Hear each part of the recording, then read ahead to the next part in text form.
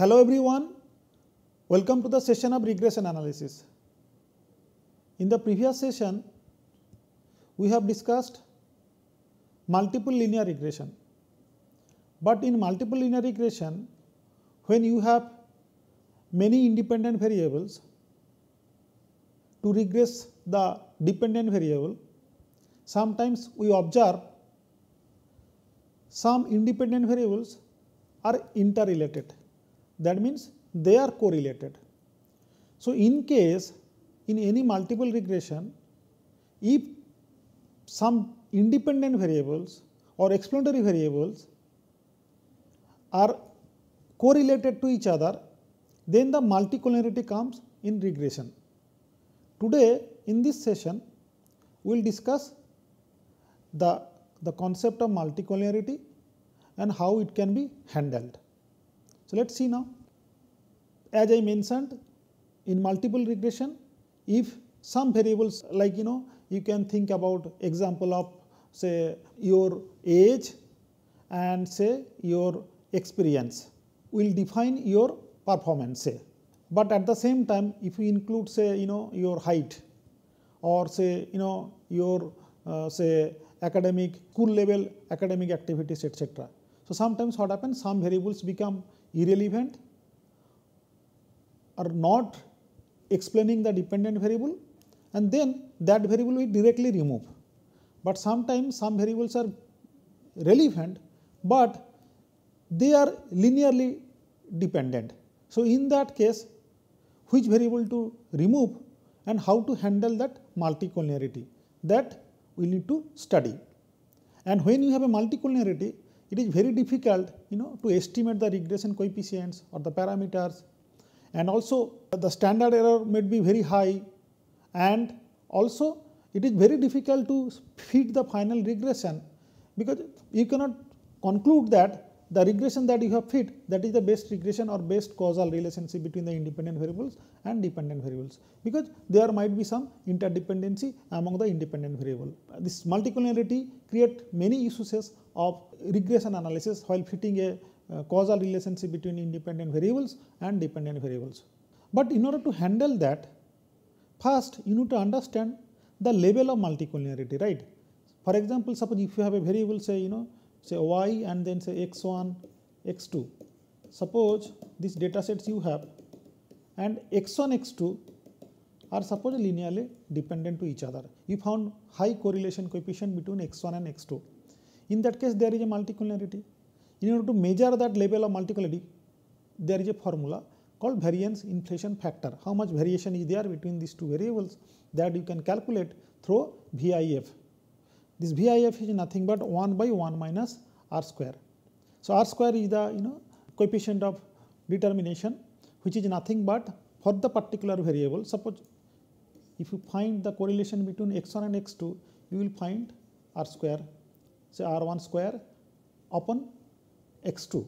Similarly, if you have many independent variables, you can find the correlation or say corresponding r square, the square of it, by taking the other independent variable put together, and how much these variables are being dependent with other or correlated with other, that you can define through individual r square of independent variables only.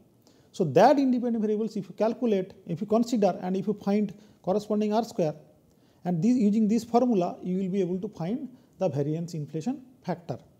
If like I can give one example here. Suppose you are observing that the correlation between x1 and x2 are quite high, say near to 90%, and then both are independent variable, and r square you found suppose say 90%.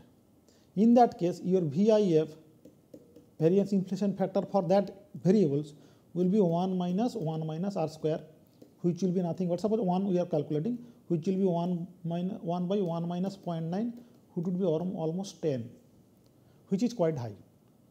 So, in that case, there is a general protocol or general standard assumption that if the variance inflation factor of a variables, see if couple of independent variables are correlated to each other, you might consider them the correlation also, and you can fit the regression and conclude the final regression analysis.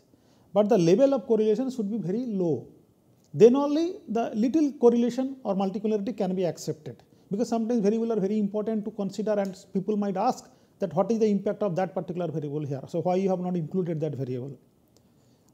You can defend that there are interrelationship between the independent variables, so we have removed one of them. I'll discuss that the handling part of multicollinearity. But since independent variables has a merit in the regression process, so therefore if the variance inflation factor is less than 5, like using this formula you can see, if less than 5, then you can say that no, there are less multicollinearity, the interdependency among the independent variable, so we can accept that error and we can, or multicollinearity, and we can proceed for the regression. If it is between 5 to 10, look at, if there is no relation, then R will be 0, so variance inflation factor will be 1, right. So there is a clear cut case that there is no interrelationship or no multicollinearity among the independent variable. But sometimes you will find a high R square. So that means if R square value lies between closer to 0, your variance inflation factor will be good, or low, that means good. But if R square is closer to 1, you can see here, if it is closer to 1, your variance inflation factor will increase. So here you can see, if the variance inflation factor is above than 10, so it's a highly multicollinearity. But if it is in between 5 to 10, we call it as a moderately multicollinearity, you should handle it. But if it is less than 5, it's not a benchmark point, but to some extent people follow these rules. So if it is less than 5, people say that it's okay, carry forward the regression analysis. So this is the general concept of variance inflation factor through which you will measure the level of multicollinearity, right. Suppose you have measured the level of multicollinearity, the next step is to assess it or handle it, like deal the multicollinearity. There are, as I mentioned, it will have a big impact in your final decision making. The regression may not be acceptable if you have a high multicollinearity. Your inflation in terms of error calculations will be high. Your correlation, like coefficient of least square, will be very absurd. So you cannot accept it, right? You cannot come up with any conclusion. So you have to handle or remove the multicollinearity. There are two popular process. One is that either you remove the variable who are saying same thing. Suppose two variables are saying same thing and they are correlated to each other, you delete one variable from your regression and rerun the regression. Otherwise, you can do the transformation. Sometimes, suppose you take logarithm or some other function like Laplace transformation, etc. Sometimes the multicollinearity reduces. The best option is that remove the variable who are very close to each other and very strong correlated, but both are saying same thing, or delete one. I'll show you one example. Another option to handle the multicollinearity is that increase the sample size. Suppose you have a data set, say y, say x1, x2. Suppose another variable you can take. You have the data sets, and based on this, say 20 sample data, you are fitting the regression, and you found there is a relationship between x2 and x3 multicollinearity. And either you can delete x3, say, which says the point number 1, and now point number 2 says that you increase the sample size, you collect more sample. In that case, you might see that the multicollinearity may go or may not remain there in your data sets. So if you increase the sample size, in that case also you can manage the multicollinearity, or you can reduce the level of multicollinearity and the corresponding variance inflation factor. So these are the two options. But in general, what happens, getting more sample may not be easy because company might have already provided, or you already have a data sets, and based on that you have to take a decision, right? Increasing sample size is a good decision process or decision making process, but that's time consuming, you have to collect the data, etc. again.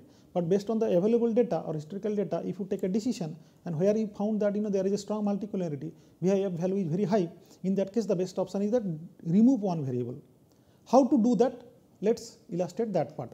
Here I have taken one sample example, very basic example. You will get the clear idea about the multicollinearity. Here you can see we have taken two independent variable and one dependent variable, right? And the data sets are there. We have fit the regression by Excel, the way I have shown you in simple linear regression, different measure of fitness of good, and the R-square calculation process, standard error calculation process. When you illustrated detail of that, and the multiple regression process, we have discussed how to handle all these things and how to get this summary sheet of your regression analysis and how to read the entire ANOVA table and the p-value, etc. Overall f value and the p-value. All these things we have discussed, right? So we are not going to repeat that. Just to illustrate the multicollinearity part, let us see the table.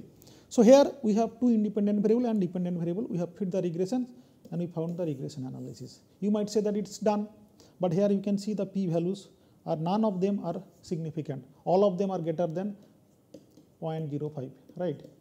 So this first indicates that the regression that you have put, your R square might be high. Look at the R square, but the p value, none of the p value are significant. So it signifies that it indicates that there are some issues. Now we will check the multicollinearity, we will calculate the variance inflation factor.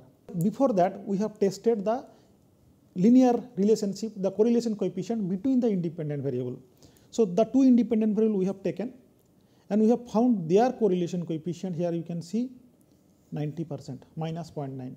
So there is a negatively correlation, it's negatively, but it's a strongly correlated between the two independent variables, almost 90% say. So therefore, you can say that two independent variables of this particular problem are highly correlated. There is a multicollinearity, right? Because the correlation coefficient is quite high, it's minus 0.9. And if you calculate the variance inflation factor, we found it is 5.75, which is higher than 5. So it's a moderately multicollinearity exists over there. So we have to remove it, right? You cannot include both the independent variables in your regression analysis. We have fit the regression and we found their R square and the corresponding analysis, and we found that the multicollinearity exists over there because VIF value is quite higher than that. You can do that 1 by 1 minus like 0.91091 square. You can you can get to know, or R square value you can put directly, you will get to know the variance inflation factor value. Now we observe that there is a multicollinearity. How to remove it? What we have done? We have taken only x first with y and we predicted y through x. So we found the simple linear regression now, and we have done the same thing for x2 also. Both regression we found, and here we observe that, look at one observation before I conclude this example. You see here for x1, here you can see the coefficient value, the beta value is positively correlated with y, right? It is positively explaining the y. But if you take the overall, the regression which I have shown you in the previous slide, overall regression, here you can see here also, look at the overall regression. Here you can see it is negatively explaining the y. So look at here, minus 0.29, the coefficient part, but here it is plus, you can see plus 1.2. So it's completely absurd data you are getting, the least square values you are getting, the coefficients you are getting, right? So you cannot conclude anything whether x1 is really explaining y or not when it comes to the joint venture of joint regression of x1 and x2. So and also you can see here the p value of this regression while you are running the regression of y with x, you can see the p value of the intercept part is quite high, 0.71. But in x2, for the case of x2 here you can see the p value is significant in both cases. So therefore in this particular example, either you can take x1 also and x2 also, but the best recommendation is that since the p is quite significant for both the intercept and x2, for this particular variable of x2, we will conclude that include x2 in your final regression and exclude x1 from your regression analysis. And the final recommendation is that consider y and x2 and predict the causal relationship between y and x2. Done. X1 we have removed. So this is what the multicollinearity and how you can handle the issues of multicollinearity, right? Even we have tested the data that we have taken here, with this data we have tested which one is making accurate forecast by putting new data into the x1 value and x2 value in this individual regression, and we found that x2 is always better in terms of performance and the accuracy of prediction. So we conclude that x2 is better. Let's see one more example to get a better clarity about multicollinearity. Practical example. Here you can see we have taken one example where the question is that the objective is that predict the person's height by means of their foot length. Like we all know, right, when you measure one person's height, we all know that the foot length of the person's, maybe left foot or say right foot, that can give a tentative prediction about your height of one person's height.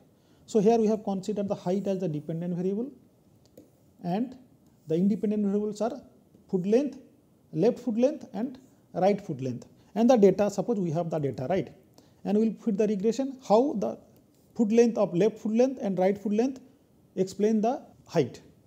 We have done the regression using Excel and we found this relationship. As it is, we calculated the final regression line here, right? And we found overall R square is quite good. And look at the p-value of this data set. Look at both p for left foot and right foot are high. Not even, p should be less than 0.05, right? 0.05 here. Overall p is overall significant, overall ANOVA p is quite good after F test. But when you come to the individual level, because of overall regression are saying good and R square is high, you cannot conclude that the regression is fine and let us carry forward the forecast. But when you come to the individual p-value through t-test, you find that none of the the predictor variable or explanatory variables are significant. All of them are quite higher than 0.05. So you cannot conclude this regression as the final regression. So you have to check whether there is a multicollinearity or not. Right. Here we found a strong correlation between left foot data and the right foot data. Look at here, correlation coefficient we have calculated. And we found a strong correlation, 99% correlation among the data between left foot and right foot, between the left foot and right foot. So we found a strong correlation between these two data sets. So what we have to do now? We have to find the VIF, the variance inflation factor, between an x1, x2. So we have done the regression among x1, like x1, x2 or say left foot and right foot, or say we have calculated the correlation coefficient and we found, look at the data we have plotted here, and we found variance inflation factor is 143. Because of 0.99, here VIF is coming out to be 143, which is quite higher than 10. So you cannot include these two variables together, left foot and right foot, in measuring your height, right? So we will not consider two independent variable regression analysis here. We have to exclude one of them.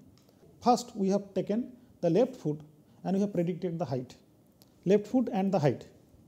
And we found, look at here, both p-value for both of them, specifically for the left foot, it's quite significant and overall intercept also significant, R square is also high, you can fit the regression line. As good as strong prediction. Single left foot is sufficient to make the prediction. Let's see what happens with the right side foot. And when you consider the right hand foot, we found the R square is also very strong, p-value is also significant. Therefore, this regression is also good. So now the question is that which foot to consider, left foot or right foot, in final recommendation.